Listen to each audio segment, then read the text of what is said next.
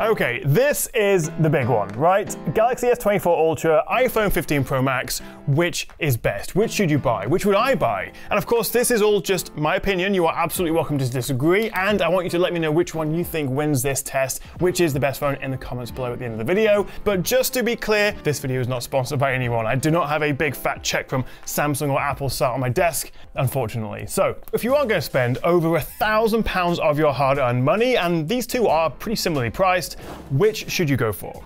Well, let's talk money first. And going by retail price in the UK and the US, the iPhone is £50 or $100 cheaper. And that gets you 256 gigs of storage on both. Now, Samsung do offer more deals and bundles, so actually it might end up being cheaper overall, although iPhones do hold their value longer. And they'll give me more for a trade-in. Apple's offering £400 for my 13 Pro Max from a couple of years ago, whereas Samsung will give me just $290 for my equally old S24 Ultra.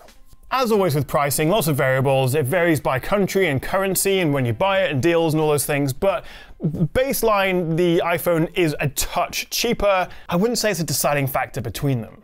But after the price, what's the most important thing to consider when buying a new phone?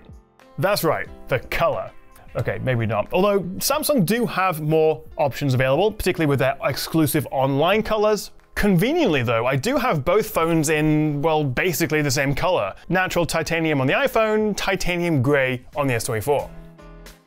Now it does kind of look like Samsung copied Apple, right? Titanium, titanium, but realistically the development cycles are much longer than the sort of 3 or 4 months between these guys actually launching. So I'm sure they've been working on that for a long time. And titanium does offer advantages like, well, more durability, and in the case of the iPhone, it's significantly lighter than the stainless steel they were using previously. So the 15 Pro Max is noticeably lighter and more comfortable to use than previous Pro Maxes, and it's actually lighter than the S24 Ultra. We're talking 221 grams versus 232. Although the S24 is a slightly bigger phone, so it kind of works out feeling pretty similar in your hand. You can see though, I have dropped my iPhone. I dropped it pretty early on actually, and if you can get the light, there's a little ding in the glass there. That's not titanium, only the frame is. It's still glass back here with a ceramic shield glass at the front here. Both phones are IP68 water and dust resistant. We have USB-C ports on both. Finally, Apple got there eventually. Although right now it is only the latest iPhone 15s that do have one. Both have fantastic stereo speakers, though I found the S24 Ultra does get a fair bit louder, although at the highest volumes the sound does distort and get a little bit tinny. At regular volumes, I really can't choose between them. I would say they're equally good to my untrained ears. Oh, and remember, in the US, the iPhone 15 series is eSIM only. There is no physical SIM cards tray, but that is only in the US. Here in the UK, Europe, and everywhere else, we do have a physical SIM card tray and also eSIM support. Now, front and center are these big, bright, beautiful screens. And this year, both phones have slimmed down their bezels, and you can see here the chin on the S24 Ultra is pretty much halved over last year's S23 Ultra. And like the iPhone, all S24s now come with a flat rather than curved screen. And I think most people agree that's a good decision. You're not getting that slight darkening and reflections on the edges, and it does mean you can now use the S Pen right up to the edge of the screen. And speaking of the S Pen, this is probably the first main unique selling point of the S24 Ultra, because in all but name, this is the S24 Note. Now, they have slightly reduced the size of the pen this year, but not significantly, and functionally it is the same as before. We haven't really had many new features for the S Pen in a couple of years. But for more precise handwritten notes, for doodling, for drawing, for photo editing, and also my personal favorite, using it as a remote shutter for the camera, it is a nice extra to have, and it does make the Ultra stand out from the crowd. Sadly, no S Pen on the iPhone, although we do get the action button. Does that count as a feature? I have it set to Do Not Disturb, so essentially still a mute switch for me, but you can customize it to launch pretty much any app. You can use it as a shutter button. Still, in terms of design, these are both very big phones. You are going to feel them in your pocket, although between the two, the S24 is definitely bigger. The Ultra's squared off corners and boxy design, and the fact that it has a 0.1 inch bigger screen, while you are getting a little bit more usable screen space and of course a smaller hole punch selfie camera, it is personal preference, but I do find the iPhone more comfortable to hold, and I absolutely love the dynamic island. I think we were all a bit skeptical at first of this because there wasn't a ton of use cases, but over the last couple of years since they introduced this on the 14s last year, the 14 Pros, now it's on all iPhone 15s, there are so many more apps that take advantage of it. Most of the time it's there as like a at-a-glance notification window. For everything from your boarding time and gate number, the ETA for your Uber, timers, calls, music, you do lose a bit of screen, but it does have a functional use, and I really like it.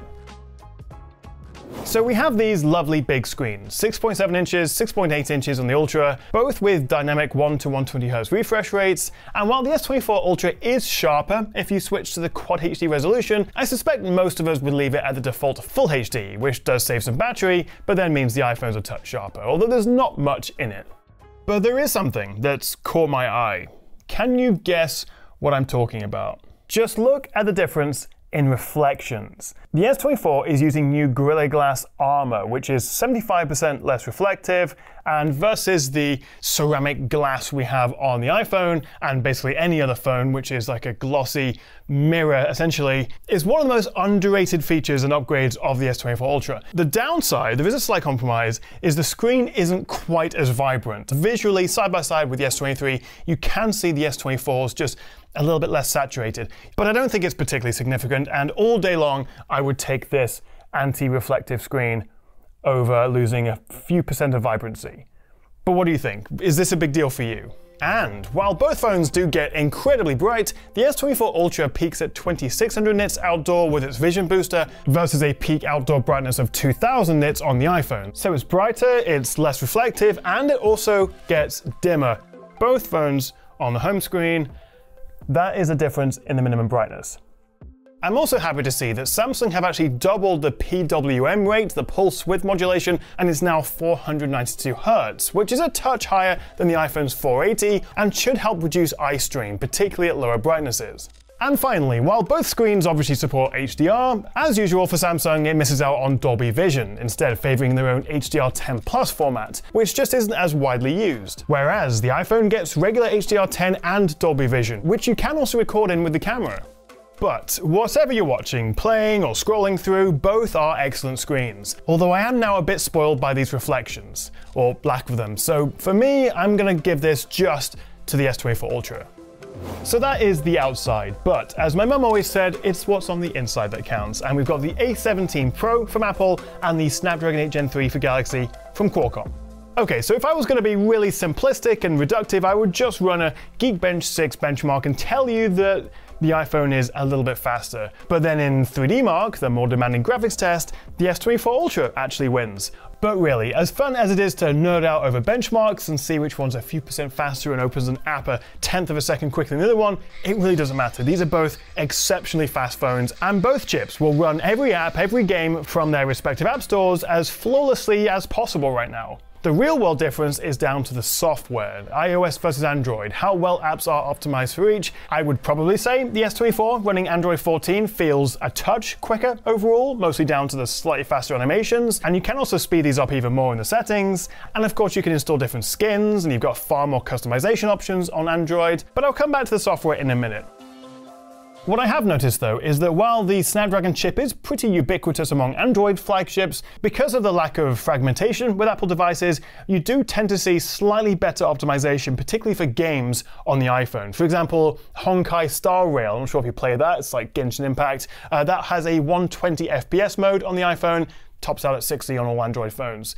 They both support ray tracing in games. You can hook up external controllers like the Backbone controller, which I think is really neat. But also the iPhone has started to offer us some more console level games. You've had Resident Evil 4, Resident Evil Village, Death Stranding. It's just a handful for now, but they are kind of like PS4 level full console games that you can play on your iPhone. However, the advantage with Android and the S24 Ultra is you can install game streaming apps, you can sideload apps. A lot of that stuff is all locked down on the iPhone, although things are changing very soon with the latest update in Europe, at least on the iPhone. You will be able to install third-party marketplaces, so you'll have access to GeForce Now and Xbox Cloud Gaming, stuff that you could already do on the Android, but it's now coming to iPhones. So things are shifting around a little bit. And I think in terms of gaming, I'd call it a draw. But which one lasts longer? Well, in terms of the battery size, the S24 Ultra wins. 5,000 mAh versus just under 4,500. But we all know size isn't everything, it's what you can do with it, and Apple generally is a lot more efficient with their battery because they make the chip, they make the phone, they make the software. In my testing so far, I found that they're pretty neck and neck. I found that the Samsung does last longer if you're just playing back videos, just watching videos all day long, which maybe you are, but in general, sort of more all-rounder use, the iPhone lasts a little bit longer as well. But in terms of non-stop, screen-on, everyday use, you're getting between 10 and 11 hours on both. I would probably say the Samsung just about takes the lead, but it's not significant, although it does charge faster, up to 45 watts versus 25 watts, still both appallingly slow compared to some of the competition, but again, the Samsung just edges out in front there. And also, not only do you get wireless charging, but you also get reverse wireless charging, so you can top up other devices like your headphones or other phones. However, we do have the pretty good MagSafe ecosystem for wireless charging with the iPhones. So again, I don't think you could base your buying decision on the battery. But let's move on to the big one. The camera, I think for most of us, is like the next big deciding factor. And on paper, the Samsung seems like the better option. We get 4 lenses versus 3, 200 megapixels with the main camera versus 48. We get 8K 30 or even 4K 120 video. But we all know it's not as simple as that. And also there's a lot of subjectivity. You may just prefer how one camera looks, how the photos on one look over the other. Now I am working on a full camera comparison video where I'll do a proper deep dive into these, but there are a few things you need to know. For the iPhone, the big upgrades this year include the 5x zoom, up from 3x last year. We now also get 24 megapixel photos from the main camera rather than 12, and with some clever cropping, a near lossless 2x zoom. So photos are sharper, we get better dynamic range, and improved low light portraits. And for video, because we now have a USB-C port rather than Lightning, you can connect external storage drives and now shoot ProRes at 4K 60. I also love the ability to shoot ProRes video in log, which is definitely more of a pro feature, but you can add different LUTs or color profiles and turn your ordinary iPhone-looking video into something a lot more cinematic and professional. But by far the biggest upgrade, I think, is how all photos are now taken with depth information included, meaning you can turn any regular photo into a portrait, and vice versa. And even change the focal point and the blur intensity after the fact. Yes, you can add background blur to Samsung photos, but it's artificial blur, and it doesn't always work. After saying all that, I don't know if the S24 Ultra's camera upgrades are as impressive. The headline is they've also switched up the zoom lens. We still have the 3x, but they've dropped the 10x in favor of a 5x, with a much higher 50 megapixel resolution, bigger sensor, and wider aperture than the old 10x. So you actually end up with much better zoom across the board, from 3x to 10x and beyond.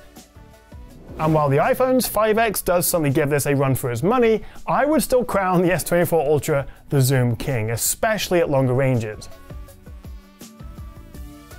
But other than that, the camera hardware is identical to last year. The main other difference is the addition of Samsung's Pro Visual Engine, the software, the algorithms behind the scenes. And this does impact every camera, the full in the back and the selfie up front. And from my testing, we're now getting much faster shutter speed, which I'm very pleased to see because this has been one of my biggest issues with Samsung cameras for years now.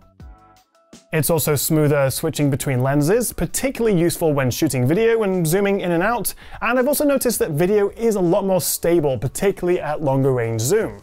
And if you record at 4K 60, you can now switch between all the lenses. Previously, you were locked into the one you started with.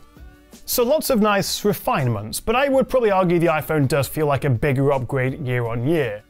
Which is the best camera between the two? I think the Samsung is more versatile, you have more options, you have better long-range zoom. The iPhone, though, is still my favorite for video, for stabilization, for ProRes, log, cinematic mode. And I do also like the style of iPhone's photos, and also the ability to turn any photo into a portrait.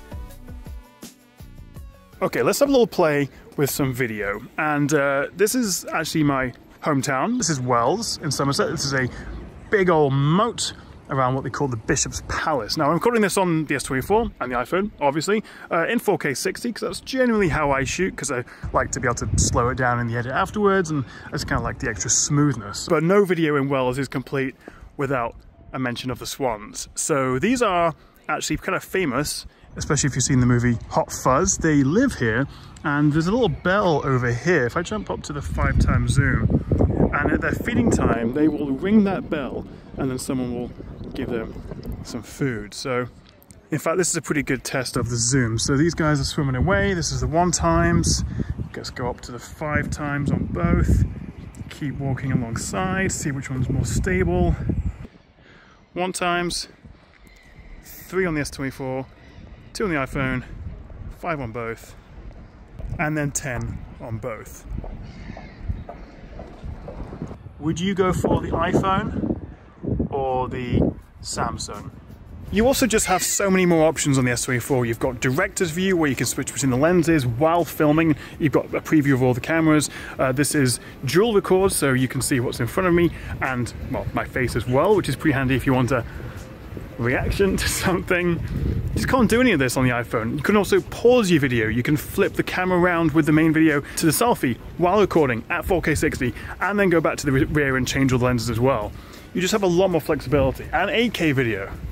However, I think where the iPhone definitely wins is with its cinematic mode. We do have this portrait video on the Samsung, but in my opinion, they've just never been quite as good as the iPhone. I love this cinematic mode. I kind of wish there was a 4K 60 version. I'd probably use that all the time. But what do you think, as I'm awkwardly holding the mic in front of me? Which do you think looks more cinematic and higher quality from the two phones? And do you actually use this mode? And actually, one of the upgrades with the Samsung this year is that third-party apps like Instagram, TikTok, and Snap can use more of the native camera features, like OIS and the laser autofocus. But they're both excellent camera systems, and they do offer slightly different things. I'm going to call it a draw. But of course, any comparison with the S24 Ultra would not be complete without a mention of AI. This is Galaxy for AI, right? But to its credit, there are some very nifty new features. And the first one you saw there is this circle to search. It's not exclusive to the Samsung. It is now available on the latest Pixel with the update. But this is a quicker way of Google lensing what you've screenshotted or what you've drawn around on your screen. So Magic Search with Google is pretty cool. We also have new transcription assist. I think this is pretty cool, where you can do an audio recording. It'll then transcribe your recording, separate different speakers, and then it can go and summarize the entire conversation, putting it in bullet points. You've got live translations, whether it's via text back and forth or even over the phone, and a lot of this can all be done on device, even if you don't have an internet connection. But my favorite AI features have to do with the camera. And I think the one that's the best to show off is instant slow-mo. You can take any video, just press on the screen and give you a slow motion version of the clip, which you can then go into the video editor afterwards, save that slow motion part and export a new clip. You've also got a whole range of AI photo features and also a Photoshop-esque AI Gen Fill, where you can crop and rotate an image and it will fill in the background. You can highlight subjects and then move or resize or just delete them completely and it will fill in the gaps. To be fair, a good amount of this you can also do on the Google Pixel, and third-party apps give you options, but I like how seamless and baked in it is to the photo gallery on the S24. However, what makes all that AI a little bit less special is that Samsung say pretty much all, if not all, features will also be coming to the S23 series, last year's phones. So it's clearly not an exclusive feature to the S24, but there you go. And breathe. Okay, let's wrap up. And I think the answer is they are both equally good phones. If I was going to go out and buy one, I think it really comes down to what ecosystem you're in. Do you have a MacBook, an AirPods, or do you have a Galaxy Book, or their Buds Pro, or their tabs?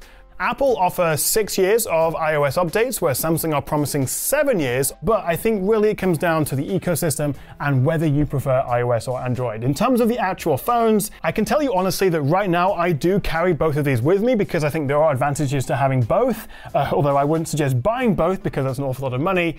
Most of the time though, because I do prefer the camera, the look of the camera and the video, and I shoot a lot of video as a content creator, and I'm also pretty invested in the ecosystem because I use a MacBook Pro, I'm more likely to go with the iPhone. But what about you? Which one would you go for? Which do you think is the best phone? Let me know in the comments below. If you've got any questions between these two, also drop a comment. And if you did enjoy this video, a cheeky little like and subscribe would be lovely. I'll see you next time right here on the Tech Chat.